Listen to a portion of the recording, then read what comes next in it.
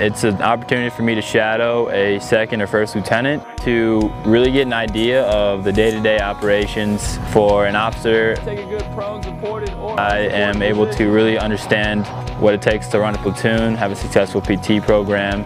Load your 10-round magazine. Basically what the operational army is all about. Switch from safe to semi and engage your target.